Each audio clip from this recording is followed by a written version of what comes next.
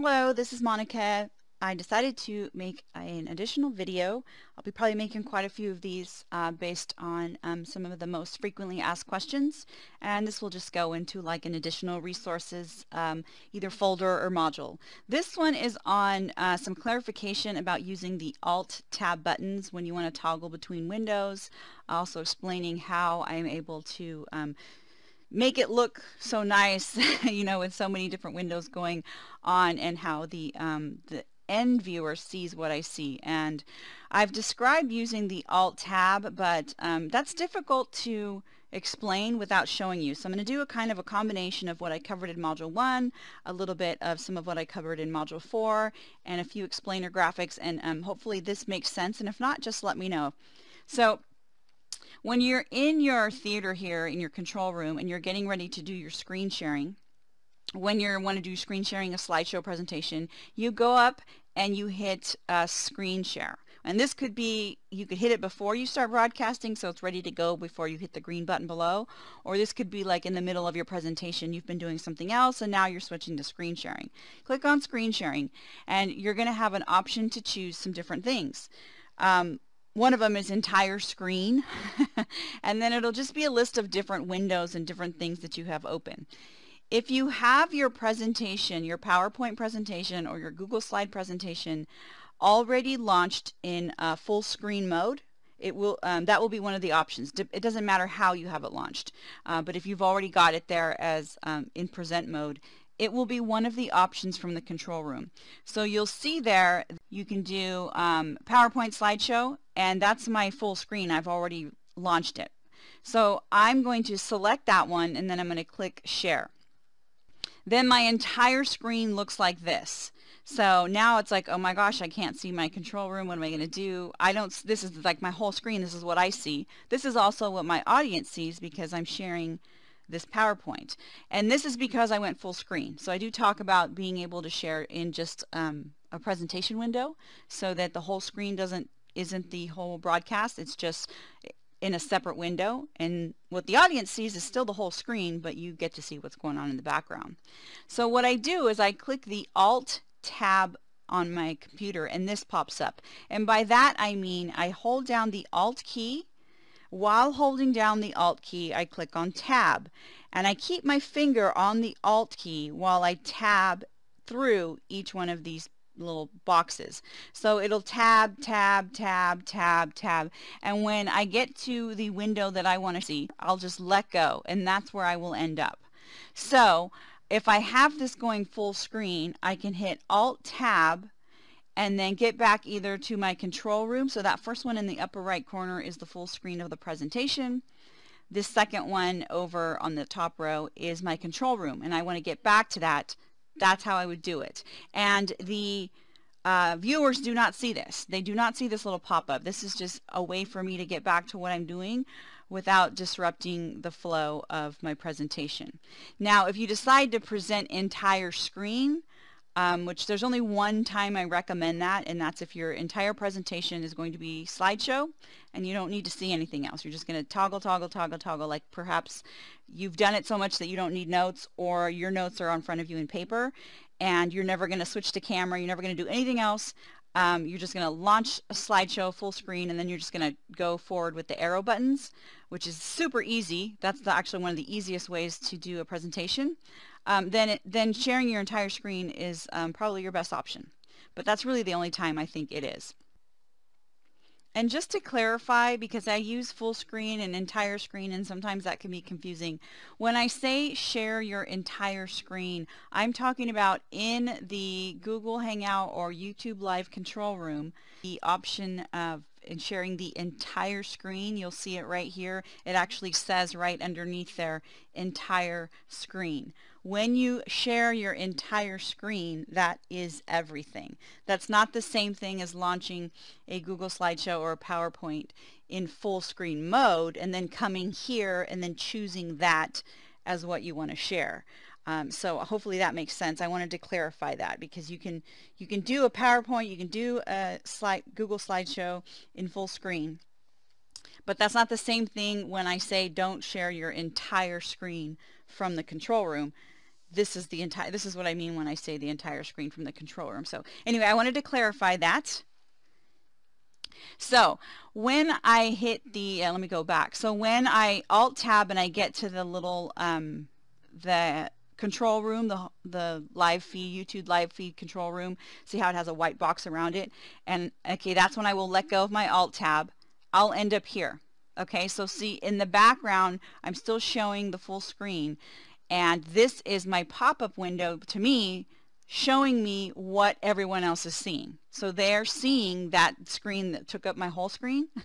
This is my control room showing me this is what you're broadcasting right now, Monica.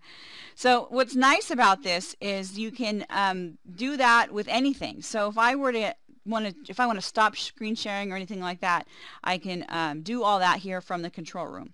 If I click entire screen instead of PowerPoint, so that's that first one there, when I do that, my audience is going to see everything I see, which is going to include this control room box here. So it's going to create kind of like this cascading effect. So if I do select entire screen and then click on share, this happens for a few seconds because it's showing that I'm showing what I'm showing, what I'm showing, what I'm showing. So it's like it continues like that. And so for using the Alt-Tab is actually a way to avoid that when you come back. So usually when this happens, I just quickly find what I'm trying to share, which is usually one of these tabs down at the bottom of my computer. I'm like, okay, oh, there's Firefox. Let me click on that real quick. And then I launch that. And then my entire screen is my internet, which is what I was trying to show. But if I wanted to get back to that and I don't want to have to go through this cascading effect again, I'm going to do the Alt-Tab. So there's what I was trying to share. Now everybody's seeing this. And so I'm like, okay, cool. But for a few seconds, they see that cascade if you do entire screen. And which, I mean, if you don't mind it, it's okay. I see a lot of presenters do that. But the way to avoid that is to use the Alt-Tab. So I'll hit down Alt-Tab, and then I will click on Google Hangouts or whatever I need to get to.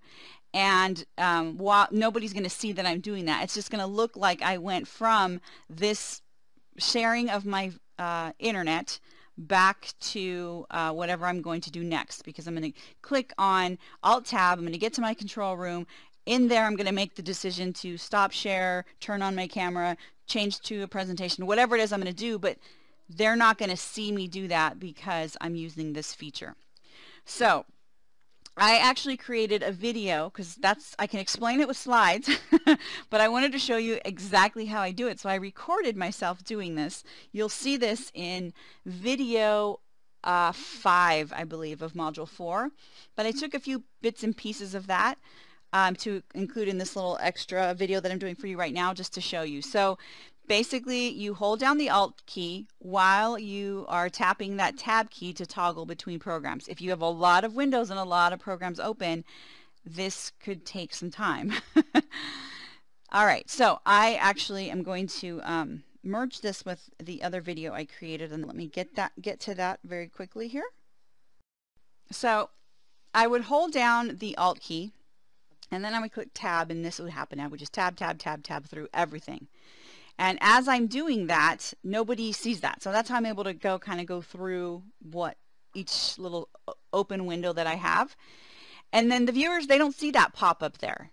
They don't see me doing what I'm showing here right now. So here's the video I was talking about earlier. I'm holding down the Alt-Tab key, and then like with my pointer finger. And then with my ring finger, I hit Tab, and then I'm just tabbing, tabbing, tabbing. And you'll see that it's going through each one of the windows I have open. When I get to the one that I want to share, I will stop. And the viewers don't see that. So unless you're doing your whole entire screen and you're showing them how to do it, then they'll probably see it.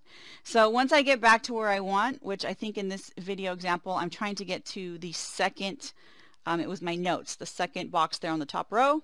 I let go, and there, that's what I was trying to get to. All right, guys, hopefully that makes sense. If not, please let me know. Play with it, practice with it, and that's how you'll get that's how you'll get good at it.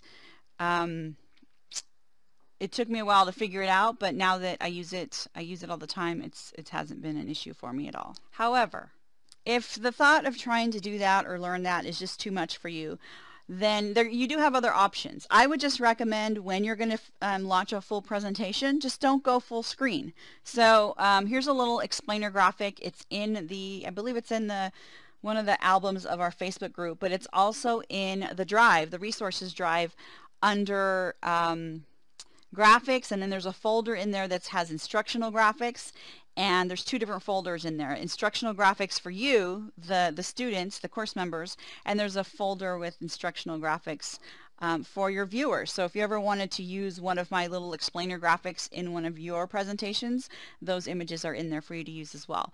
So if you use PowerPoint and you don't want to go full screen, then click on the slideshow tab and then go to slideshow setup slideshow, and then this little box will pop up, and then you choose how you want to present. Full screen is usually the default, which is the one that's marked on here. I would select the one in the middle, browse by an individual. It says window. That's going to open up your presentation in its own little window, and that will be one of the choices you have to share from the control room. Then, and I would actually make sure it's the advanced slides is on manually, because then otherwise it's doing it on its own. I always like to do it manually. And then just click OK. If you're going to be doing Google slide presentations, then up in the upper right you'll see the present button. If you just click present, it's going to present from whatever slide you're currently on, and it's going to go full screen. That's the default. If you don't want to do that, you actually maybe want to start from a different slide, you want to use speaker notes, or you actually want to do the same thing I just explained with PowerPoint and present in a new window, like its own separate little window, then that's the option you would make. But you have those choices up under the present button if you just click the drop down arrow. So hopefully these suggestions were helpful and it's a little bit more clear, but if not, definitely ask and we will go over them on a future call. Thanks, guys.